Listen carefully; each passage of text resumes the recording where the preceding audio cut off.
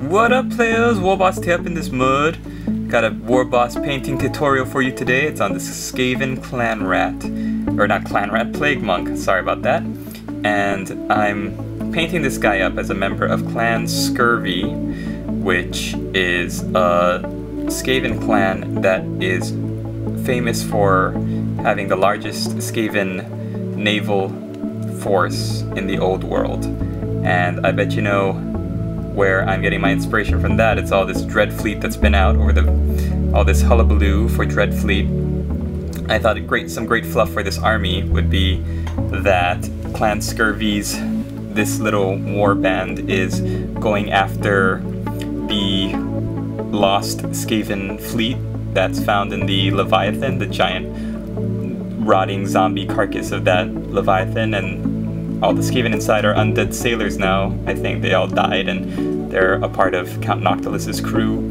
But I thought it'd be fun and fluffy if these Skaven in this warband were out looking for them. So I painted the base up gray to reflect how they're looking for their brethren in the ship's graveyard.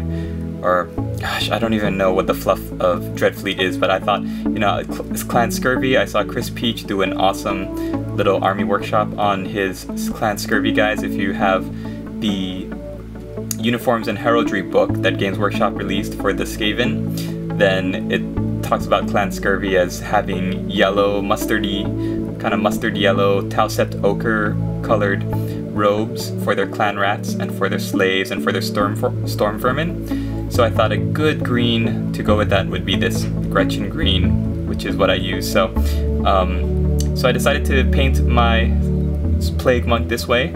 If you want your plague monks to come out looking something like this, dirty, bedraggled, just really, you know, weather beaten and kind of beat up looking, then please follow my Warboss tutorial. This is going to be another entry into Girl Painting's 7,000 subscriber contest, which I'm super excited about. I hope I can get a couple more in before the competition deadline. But yeah, if you want your Skaven to turn out something like mine, then please follow the steps that I'm about to lay out for you. And thanks for watching. So I just built up my Skaven Plague Monk, and I based him. Because I've given him this book, I was afraid he wouldn't be able to stand on his base. So just to give him a little bit of height, I put him on some cork, and I added some sand. The sand is still drying. What I'm gonna do is I'm gonna spray coat my Skaven now, and I'm gonna spray him in a dark gray primer, and then I'm gonna let that dry for a while. You can also use black or white. I think for this model, there's no real difference. Obviously, if you spray with white, the colors are going to be lighter. If you spray with black, then the colors are going to end up darker. You'll have more natural shadows, but really there's no predominantly light or dark color to this model. So either will work, and I've decided to split the difference and go with the dark gray spray.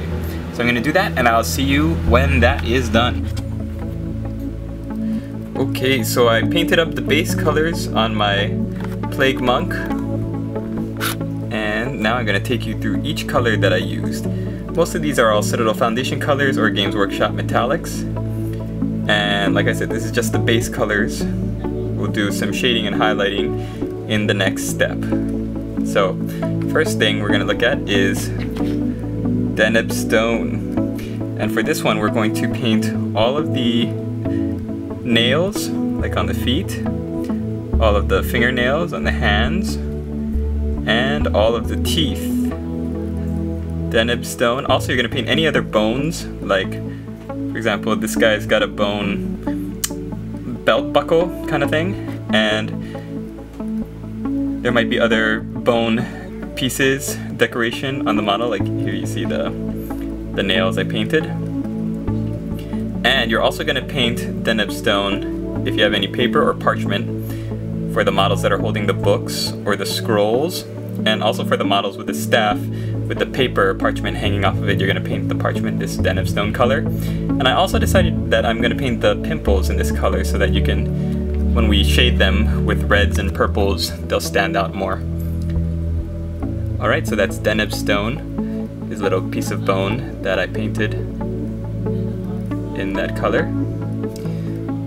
Next on the list is Calthin Brown. This is GW's foundation color, Calthin Brown. And that I used to paint any of the Skaven's fur, which you'll see on his arms, legs,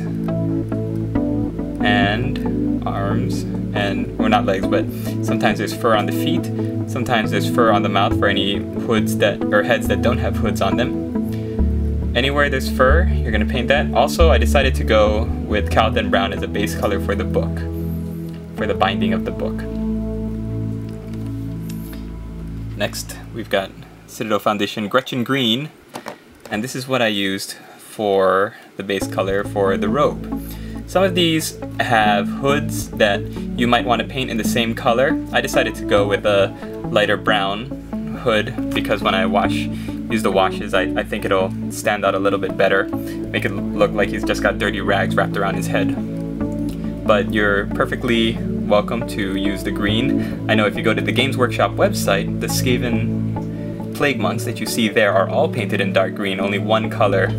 I guess I just wanted to whip out a batch of these really quickly, so that's what I did. But I decided to go with a different color. I decided to go with this Khemri brown color.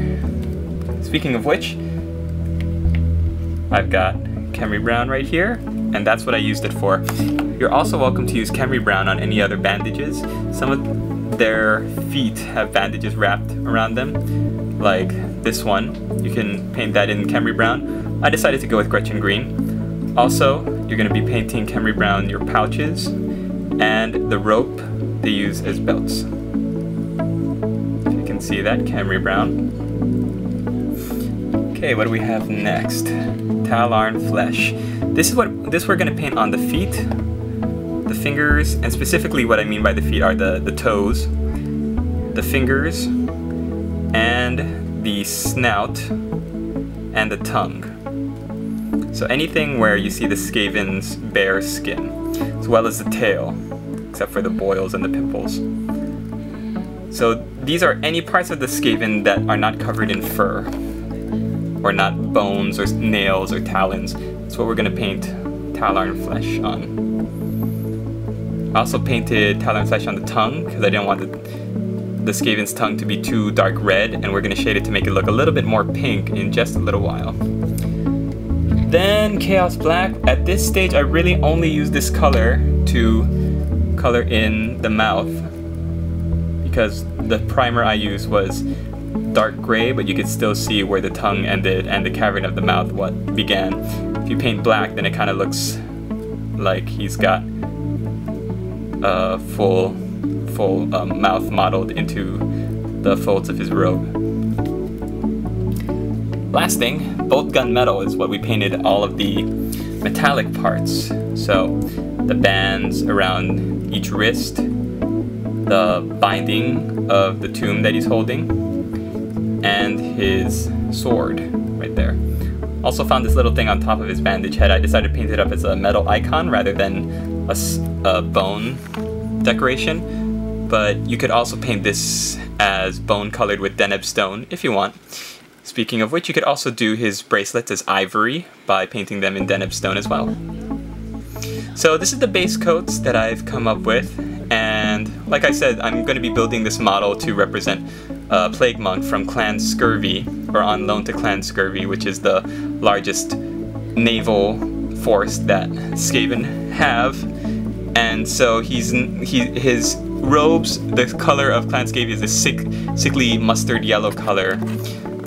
Which I must have mentioned in the beginning because I'm planning on mentioning it when I finish this video. I'm working like backwards and forwards, but I think this Gretchen Green is a little bit better of a color to match the mustardy yellow color I'm planning to paint the Clan Rats and the Storm Vermin. Chris Peach has a great article. I'm also going to mention that in the video earlier, which you've just seen, which I haven't done yet because I'm going to be making it in the future at the end of this video. So confusing. But he's where I draw a lot of the inspiration for it because he's such a great converter, which I must have mentioned already, so I'm just going to stop it now. The next thing we're going to do is I'm going to apply the washes, and I'm going to just tell you right off the bat what I'm going to do with those. For the skin colors, I'm going to wash with Ochre and Flesh. So any of the hands and the feet and the snout, I'm going to paint Ochre and Flesh. The tongue, I'm going to wash with Baal Red. And the tail, I'm going to wash with Baal Red. I'm also going to use Baal Red to color any of the pimples and boils on the rat's body. And then I'm going to use Devlin Mud for the sword, the robes, all of the robes, so the brown and the green parts, as well as the medals and the book. So basically the two colors I'm going to be using are Devlin Mud and Ochre and Flesh with Baal Red, just to color the tongue and the boils. So we'll see what that looks like when I get back. While I was waiting for the washes to dry, I decided to do the script in the book. The way I did this was, my idea was that the Skaven that wrote this book used some warpstone mixed in with the ink, which causes some of the letters to glow with this kind of spooky not iridescent, but just spooky glowing green light. That's the word I was looking for. So the way I did that was, first I used Devlin Mud, and then with my paintbrush I tried to make cursive, like scribbles, but then I used cursive little, you know, I don't know what you would call it, like cursive, like a cursive form of writing. It's late, I'm tired. So instead of just like making squiggly lines, I tried to make like how you would make an F in cursive or an L with lots of loops and a slight slant to the words. It's hard when you start with Devlin Mud, but I thought it would be better than going in with black ink, because you have this dark kind of style, dark writing that kind of looks faded once it dries. Once I was done with that, I added some snot green, some really thin down snot green, and then I just went over lightly in most of the scribbles, like the Skaven sign, and then I went back over some of it, the very, very fine highlight of Goblin Green. And that's how I got the effect of those glowing letters. I also decided to base my Skaven, and going with the Skaven marching on the beach kind of theme, I went for a kind of sandy beach sand color with this guy standing on the rock. So next what I'm going to do is I'm going to re-highlight the model's skin areas with Tallarn Flesh, and then I'm going to add a little bit of Deneb Stone to the Tallarn Flesh to make the skin look really pale and sickly. And for the fur, I'm going to use a mix of Bestial Brown and Calthan Brown, and maybe even add a little bit of Khemri Brown in there for the highlights. And then I'm just going to do a light, really light dry brushing on the edges. And for the tail, I'm just going to highlight back with Tallarn Flesh and Deneb Stone. And then for the robe and for the hood, I'm going to highlight back up with just a little bit of Gretchen Green for the robe, and for the hood and the pouches I'm going to use my Khemri Brown again. Really light feathering and just picking up the edges where the lights would hit, because we want our monks to look dirty and just gross and disheveled. I'm also going to add bolt gun metal highlights to the sword, and then I'm going to nick it up with some chainmail. I'm also going to nick up with chainmail the bracers, the metal bracers, and by nicking I mean that I'm going to add diagonal slashes to look like the rust on the metal is starting to scrape off because of use. Okay, so I will come back as soon as the highlighting is done. So there you have it. I took some dark flesh and some blood red, and I added little dags to the guy's hood. Sorry if you can focus there. I also, what else did I do? I washed with a little bit of Leviathan purple some areas of the tail just to make them look a little sickly, and all of the little pox marks, the warts and pimples and stuff.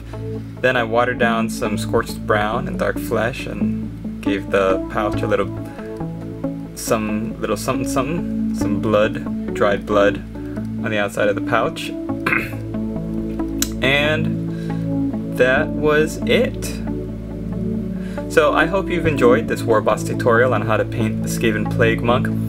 And this is just one option. Of course, there are a lot of different color schemes for Plague Monks. I've seen really dark green robes. Mine is a little bit more sickly green, and that's because for my Skaven army, I have this idea. I had the idea, which I told you about in the beginning of the video, to put this guy into Clan Skurvy, which is the kind of mustardy yellow army that you might have seen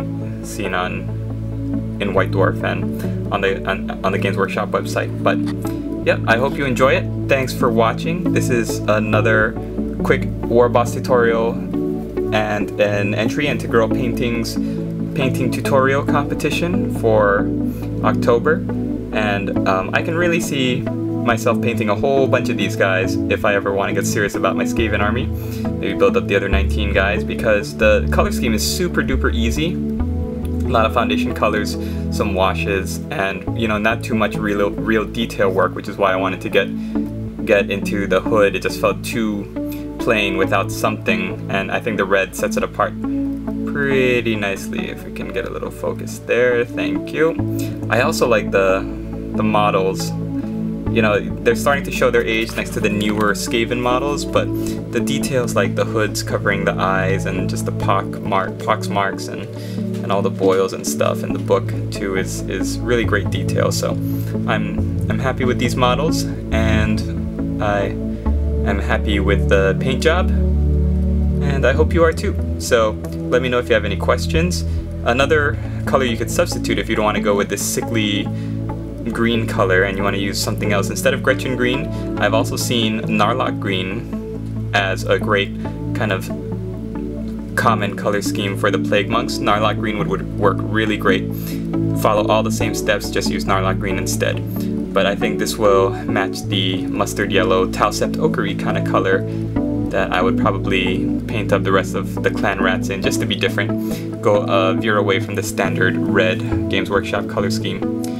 Anyway, thanks for watching, and I hope you're all enjoying the closing weeks of Oktoberfest, Spookytoberfest, as we're grinding away, getting into the last stretch of the month. And let me know if you've got any more requests. I've got a request for a Doom Wheel, and I think somebody asked me to do Space Marines, or a Space Wolf, but I was like, Spookytoberfest, gotta do some creepy stuff.